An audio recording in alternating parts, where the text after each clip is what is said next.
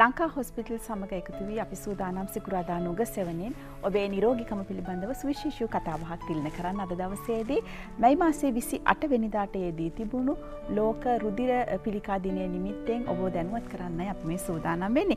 ඒ වෙනුවෙන් අපි අද දවසේදී එකතු කරගත්ත ආරාධනා කොට රුධිර පිළිකා පිළිබඳව විශේෂඥ වෛද්‍ය සමන් හේවාමන වෛද්‍යතුමා අයිබෝවන් සුබදැසනක් වෛද්‍යතුමනි. ඒ වගේම ලංකා හොස්පිටල් පිළිකා ඒකකයේ අංශ ප්‍රධානී සහකාර අධ්‍යක්ෂ වෛද්‍ය සේවා වෛද්‍ය කාර්තිකා කතිරේෂන් වෛද්‍යතුමිය පිළිගන්නවා. අයිබෝවන්.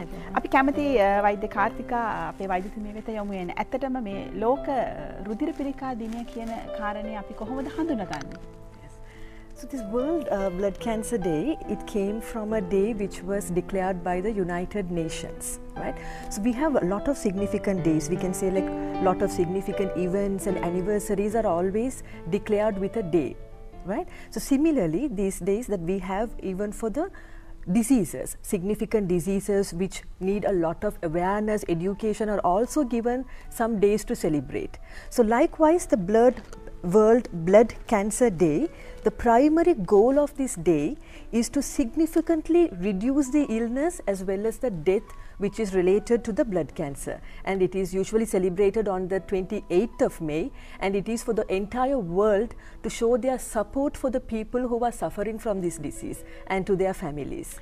අපි කැමති විශේෂඥ වෛද්‍යතුමා වෙත යමු වෙන. ඇත්තටම ඔබතුමාට තියෙන ජාත්‍යන්තර අත්දැකීම් සහ මේ රුධිර පිළිකා රෝගීන් පිළිබඳව සත්කාර කිරීමේ හඳුනා ගැනීම පිළිබඳ තියෙන අත්දැකීම් එක ඇත්තටම රුධිර පිළිකාවක් කියන්නේ කුමක්ද? සහ එය හඳුනා ගැනීමට අපිට තියෙන අවශ්‍ය වෙන දැනුම කුමක්ද වෛද්‍යතුමනි? රුධිර පිළිකා වර්ග 10 ගණක් තියෙනවා. දැන් අපි මේ මහජනයාගේ පබ්ලික් එකේ ඒකට තේරුම් ගන්න පුළුවන් විදිහට ඒක වර්ග 3කට බෙදන්න පුළුවන්. ලියුකීමියා කියලා එකක් තියෙනවා, ලිම්ෆෝමා කියලා එකක් තියෙනවා, මයලෝමා කියලා එකක් තියෙනවා. ඒතකොට මේක බොහොම සිම්ප්ලිෆයිඩ්, බොහොම සරලව දැක්ුවට මේ WHO එකේ තියෙනවා මේ පබ්ලිකේෂන් එකක් පිළිකා වර්ග ගැන. ඒකේ 10 ගාණක් පිළිකා ಜಾති තියෙනවා. හොඳයි. ඔබතුමා පහදන කරුණු කාරණා තමයි අපි මේ දකින්නේ නේ. ඔව්.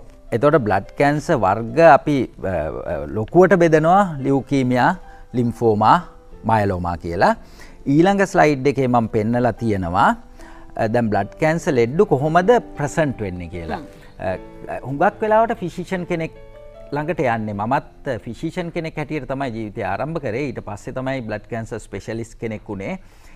දියුණු රටවල හැම බ්ලඩ් කැන්සර් ස්පෙෂලිස්ට් කෙනෙක්ම ෆිසිෂියන් කෙනෙක් වෙලා ඊට පස්සේ බ්ලඩ් කැන්සර් ඉගෙන ගන්නවා. ඒකට හේතුව බ්ලඩ් කැන්සර් ලෙඩ්ඩු එන්නේ ෆිසිෂියන්ලට එන සිම්ප්ටම්ස් අනුව. දැන් මේක පෙන්නලා තියෙනවා එක්ක උණ තියෙන්න පුළුවන්, නැත්තම් කැස්ස තියෙන්න පුළුවන්, බර අඩු වෙනවා කියන්න පුළුවන්, කොන්දරි දෙන්න පුළුවන්, කොහෙන් හරි ලේ යනවා කියන්න පුළුවන්.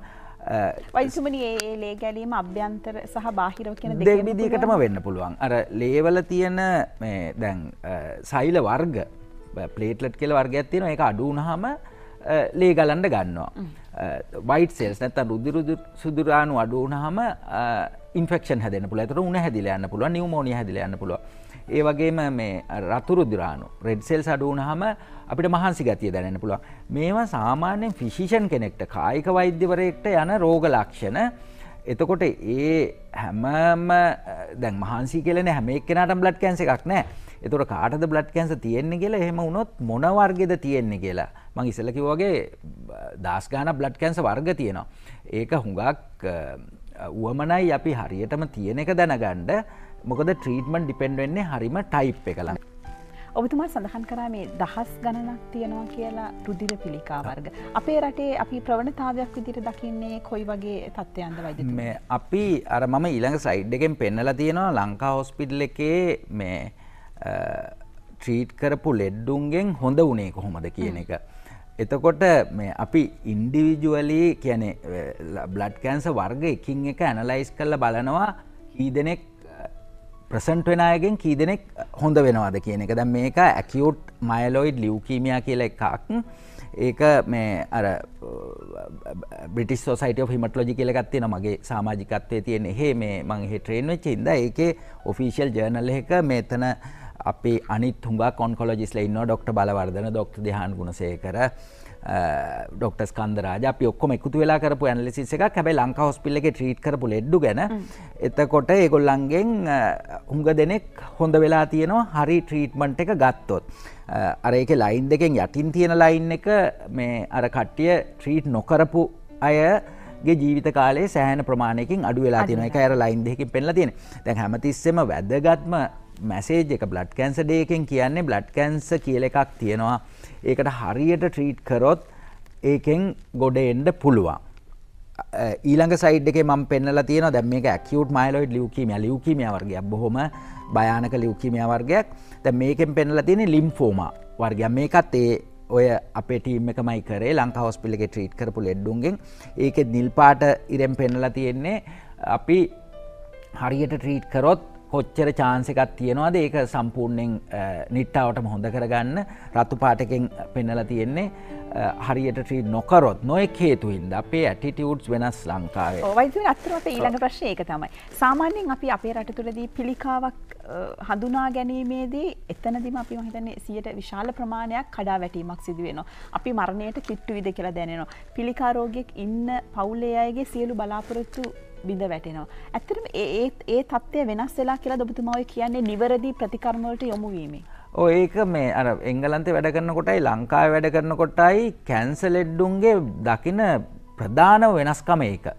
අර සමහර බේත් වර්ග නැති එක, සමහර ටෙස්ට් වර්ග නැති එක ලොකුම ඉම්පැක්ට් එකක් නැහැ සර්වයිවල්ට. කියන්නේ ලක්ෂයකින් එක්කෙනෙක් බේරගන්න බැරි වෙයි සමහර මේ එංගලන්තේ තියෙන බේත් මෙහෙ නැති හින්දා. නැත්තං ඒ බ්‍රෑන්් එක නැති හින්දා හැන්ද අපේ හුඟාක්ම මේ ලෙඩ්ඩුන්ට ප්‍රශ්නයක් වෙන්නේ අර නිවැරදි ඩිරෙක්ෂන් එකක් නෑ රෙෆරල් සිස්ටම් එකක් නෑ කොහෙට යන්න කියලා දන්න.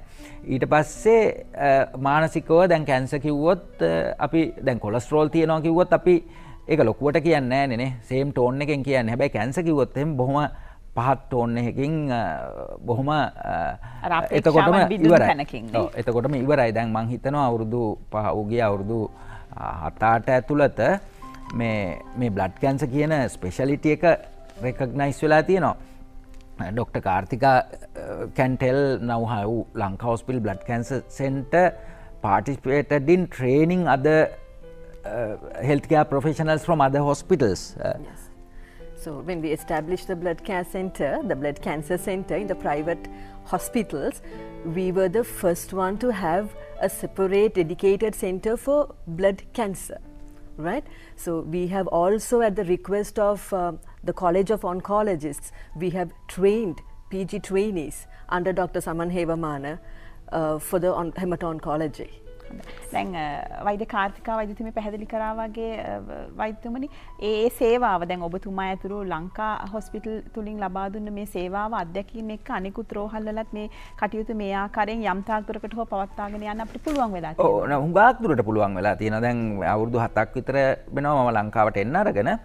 එතකොට මුලින් වෙනකොට කොහෙවත් බ්ලඩ් කැන්සර් සෙන්ටර් එකක් තිබුණේ නැහැ. අපි ලංකා හොස්පිටල් එකේ බ්ලඩ් කැන්සර් සෙන්ටර් එක එස්ටැබ්ලිෂ් කරා. එතන හිටපු මැනේජ්මන්ට් එක අර මගේ කියපු දේ ඇක්සෙප්ට් කරා මෙහෙම මේක වෙනම ස්පෙෂල්ටි එකක් දියුණු රටවල් වල කියලා.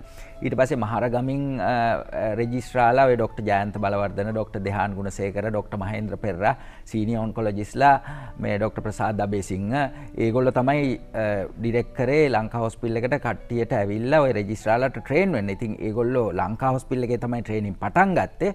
ඊට පස්සේ පිටරට ගිහිල්ලා එංගලන්තේ ගිහිල්ලා ට්‍රේන් වෙලා දැන් ලංකාවේ ඇවිල්ලා වැඩ කරනවා. ඉතින් කීප දෙනෙක් හරි බ්ලඩ් කැන්සර් ස්පෙෂලිස්ට්ලා 4-5 දෙනා ඉන්නේ තාම 3-4 දෙනා ඉන්නේ. මම ට්‍රේන් උනේ ලංකාවේ නෙමෙයි. ලංකාවේ ට්‍රේන් වෙච්ච 3 දෙනෙක් ඉන්නවා. ඉතින් ඒක ලොකු ස්ටෙප් එකක්. හොඳයි. ඇත්තටම අපි අද බලාපොරොත්තු වෙන්නේ ලංකා හොස්පිටල් සමගින් ඔබට මේ සාකච්ඡාව ගෙනීමේදී ඔබට හෝ ඔබේ පවුලේ කෙනෙකුට අපි එහෙම ප්‍රාර්ථනා කරන්නේ නමුත් යම් විදියකින් රුධිර පිළිකාවක් තියෙන කෙනෙකු ජීවිතේ බලාපොරොත්තු නැති කරගත යුතුයිද? එහෙම නැත්නම් ඔබේ දැනුවත් වීම කොයිතරම් දුරට ජීවිතයට ප්‍රායෝගික වෙනවද? එහෙම පිළිකා තත්ත්වයකට රුධිර පිළිකා තත්ත්වයකට මුහුණ දීලා නිවැරදි ප්‍රතිකාර මධ්‍යස්ථානිකෙන් ප්‍රතිකාර ලබා ගැනීමෙන් පසුව නැවතත් ජීවිතයේ අත්විඳින ලැබුණු කීප දෙනෙකුගේ අත්දැකීම් අපිට බලන්න අවස්ථාව තියෙනවා. මේ අත්දැකීම් ටික අපිත් බෙදා හදාගෙන ඉන්පසු අපි වෛද්‍යතුමාත් එක්ක කතා බහ කරන්නත් සූදානම්.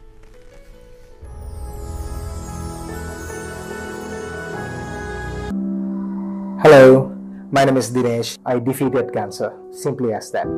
Remembering my past, when the diagnosis came in for me as a cancer, even I was shocked. When I heard the name of blood cancer, I was extremely shocked. So I'll start with what happened to me exactly. I got some weird symptoms, and in the night I was having high fever, and several symptoms came out, but I could not recognize that what is happening to me.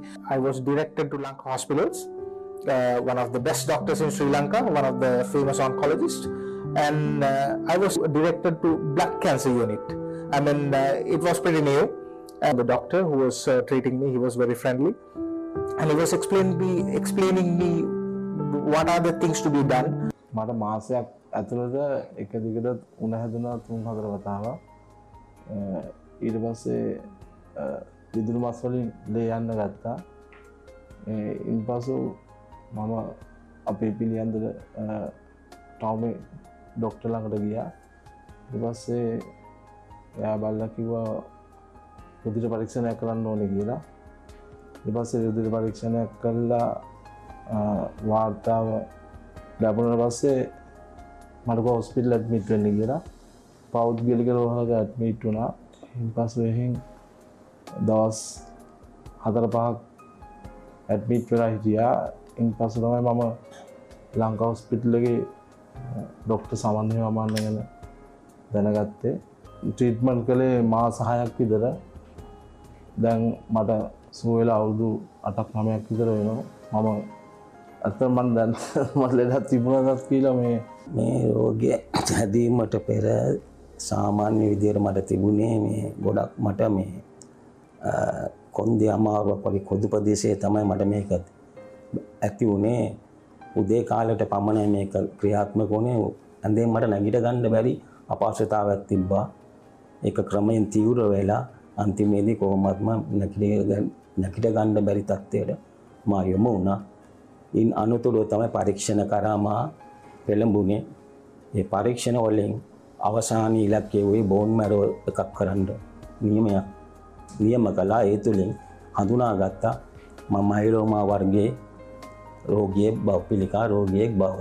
ලෙඩේ අවසාන මේ ඉලක්කය වන ඇටමිදුළු බද්ධ කිරීමේ කළත් නමුත් මගේ වෛද්‍ය උපදෙස් සහ කරන ලබන නිරීක්ෂණ තාමත් වෛද්‍ය උපදෙස් මත නිවැරදිව සිදු කරනවා. පිළිකා රෝග අතර රුධිර පිළිකාව විශේෂයි කියලා ඔබතුමා සඳහන් කරා. දැන් මෙවැනි රෝගීන් අපේ රට තුලම ප්‍රතිකාර අරගෙන මේ ජීවිතේ විඳින කාරණේ ගැන අපිට හරි සතුටුයි. වෛද්‍යතුමනි දැන් මෙවැනි තත්ත්වවලදී අභියෝග නැද්ද පිළිකා රෝගීන් තුලින් මේ රුධිර පිළිකා රෝගීන්ට ප්‍රතිකාර කිරීමට? I think Dr. Karthika can tell, like, no, there are a lot of challenges. May you can explain the challenges we face in the unit. So when you say about challenges, everything and anything about a cancer is a challenge. When you start from the diagnosis of the patient to the treatment of the patient, on the other side about the staff, how you train the staff to the retention of the staff, it's a challenge. And why I call this a challenge is because of the fear in the public, right? So how often do you hear a person saying out the word cancer loud without a fear? It's a word that people are scared to even say. Cancer, as Sir said, as Dr. Saman Hewamana said, people say it very softly because they don't want to say that, right? So that way what we think is there should be a lot of awareness. Awareness should be created among these people. There should be a positive approach and a positive attitude towards these blood cancer treatments. Our public, our general public should know there are different types of cancers, different types of blood cancers, I mean. And there are different treatments available, advanced treatments are available. There are centers which are advanced enough to give them. Lanka Hospital has a dedicated blood cancer center to give that, as well as there are doctors like Dr. Saman Hewamana who can even provide those treatments. So that kind of awareness should go to the public. අපේ වෛද්‍යතුමිය සඳහන් කරා වගේ ඔබේ ආකල්පමය වෙනසත් එක්ක පිළිකා රෝගියෙක් විදියට නිවැරදි ප්‍රතිකාර ලබා ගැනීමෙන් සහ ලංකා හොස්පිටල් තුලින් ඒ සේවාව ලබා ගැනීමෙන් ඔබට යහපත් ජීවිතයක් ලබා ගන්න පුළුවන් කියන කාරණයයි සඳහන් කරේ. ඔබට මේ පිළිබඳව විශේෂ තොරතුරු දැන ගැනීමට අවශ්‍ය නම් සටහන් කරගන්න මෙන්න මේ දුරකථන අංකය 07 111 97 879 07 111 97 879 කියන දුරකථන අංකයට කතා කරලා ඔබට පුළුවන් මේ පිළිබඳව වෛද්‍ය සේවාවන් පිළිබඳව තොරතුරු දැනගන්න. ඔබ දෙබලටම අපි ස්තුතිවන්ත වෙනවා අද දවසේදී සහභාගී වෙලා අපේ රටේ ජනතාව මේ රුධිර පිළිකා රෝගීන් පිළිබඳව දැනුවත් කරාට. එහෙනම් තවත් දවසකදී අපි මුණ ගැහෙන්න බලාපොරොත්තු වෙනවා. ස්තුතියි.